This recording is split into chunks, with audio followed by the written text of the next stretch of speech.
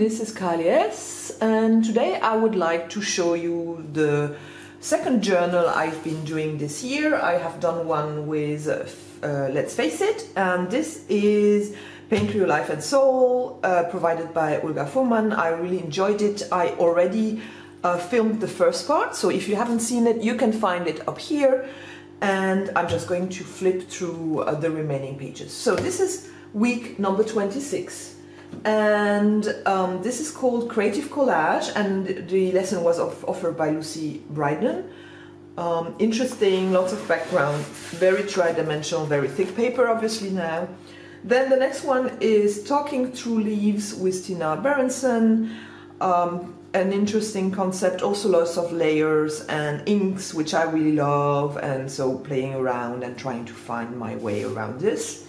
This one looks very similar. I don't know, I guess this is because I use similar colors, but it's a very different way of approaching art, at least in my mind. This is Spirit of the Dragon, so obviously this is the dragon, the spirit comes more or less out of me or a person. And the lesson was provided by Katrina Koltes. She is a German artist living in Italy. Then we here have the wonderful Mistel, her lessons, and the lesson's name is A Cup of Calm, and obviously this is my cup of tea. It's quite huge compared to the rest, but that's okay, you know, this is not meant to be realistic. Then we did a lesson in watercolors, which I love. Watercolor Hydrangea by Kate Thompson. I love watercolor and I really enjoyed this class. I love the result, and this was also very fitting for the season.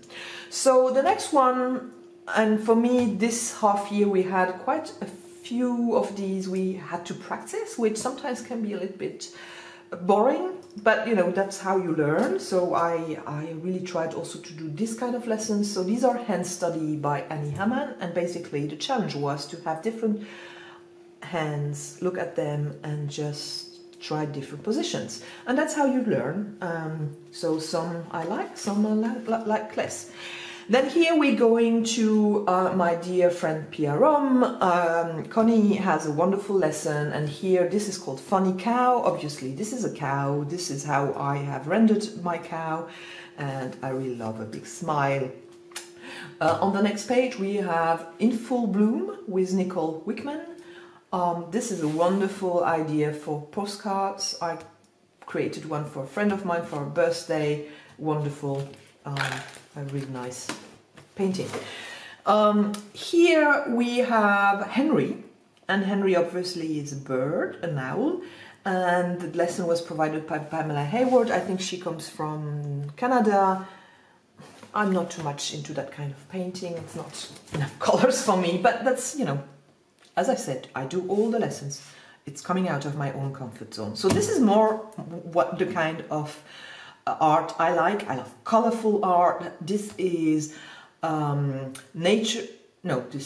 Signature Abstract with Tracy Verdugo. And I'm very happy because this year, or not next year, in 2019, I will be doing a course with her in Spain, which is lovely. She's coming to Europe. She lives in Australia as far as I recall. And it's going to be great. I'm really looking forward to that. Then what else? We have here Nature's Medley with Ursula Wollenberg, a very classical one with watercolors and a little flower I stick here, and some stamps. Quite a classic, but you know, I love watercolors, so I was very happy to be able to do one. And then on the week after we did a second watercolor, which is The Earth is What We All Have in Common by Natalie Chamberlain Mesham. And these two I think are very similar to the original. I mean, most of the time I try to stick to them, and sometimes I did my own thing. So for example, this one, this is me, this is my face. This is a picture taken of me while I was on holiday in Bali, I think, and then when I came back I took these pictures, and the title is Smile at Life with Lucy Chang. Basically she proposed that we work only with a limited palette and draw ourselves, so a good exercise. Then we have a pumpkin obviously, I think you all saw that, with Robin Angel Perkley, a very classical painting. This one is also the kind of painting I really love. This is from Karen Bosse. She's a French-Canadian lady, very playful, very whimsical. I love what she does. Also wonderful watercolors. And so I was very happy to do this flamingo. I love the head. I love this part. And Karen's painting is more like this, and then I didn't know what to do here. That's why it's a little bit empty. Then here we were supposed to do how do you say, wax colors with Laura Murphy. She loves. I personally didn't, first because I'm working in my journal, it's not possible to do encaustic. So I took acrylics and tried to mimic what she was doing. So this is my take on what she did. It's very thick pages. I have 3 pages, and here I have stamps that I have taken, postal stamps obviously. And yeah, I like the results. It's different, but you know, it strongly inspired by her course. So here again we had to practice. So this was already something, I want to paint, I want to use my colors. But you know what? I think these things are really, really important. So I took magazine pictures and I tried to sketch people, posters. And that was the challenge. We had only 2 minutes time and to be as fast as possible and nevertheless get the gist out of the posture. So I think it's a great exercise. I really like this one. This is the last one I did, I think. I don't like his hand, but for the rest I think, you know, this is quite, I think I did it in 1 minute, and that's exactly what this exercise is about, really getting into understanding the human body. So great exercise actually. The next one is Rebirth with Shiyun Moons. Actually quite a very romantic, powerful image. She used collages, I did my own butterflies and my own interpretation, but it's quite similar to what she was offering. So this is more my kind of, my cup of tea. This is Funky Chicken Dance with Sarah Birch.